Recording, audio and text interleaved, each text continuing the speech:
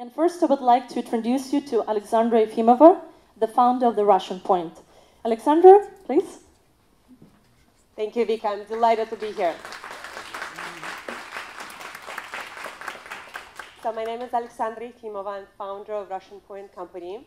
And this month, we're celebrating our 20th anniversary on the global dance market. So it's a really special month for us. Woo! So several of my colleagues here as well from Russian Pointe, so Megan, Stephanie, and Hannah, thank you very much, ladies, for supporting everything that we do every single day, day in and day out. I really appreciate it. So I have started my company out of the college dorm room 20 years ago with a $1,200 check from state of Michigan, financial aid that was supposed to be used to buy my textbooks. Instead of that, I bought a fax machine. If any of us remember what the fax machine was, right? Business cards, and I registered my corporation in the state of Illinois. That's how I started the business. It was really my way to put myself through school and avoid waitressing. I never thought I will grow into a multi-million-dollar international brand. But here we are 20 years later. The brand that started with, as you guessed, Pointe shoes made in Russia. Now we have over 35,000 SKUs. We have 2 distribution centers in America and in Europe.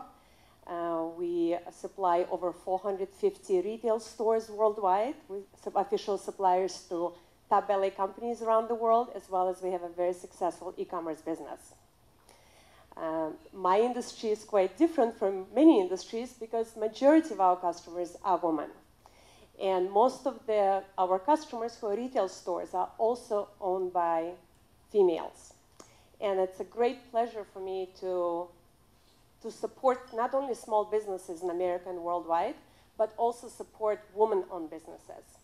Not only small businesses are the backbone of American economy and responsible for over 60% job creation, it is such a great fulfillment to see aspiring ladies whose maybe daughter is a dancer, or maybe she used to dance, and through our products, great service, training and education, we help them succeed.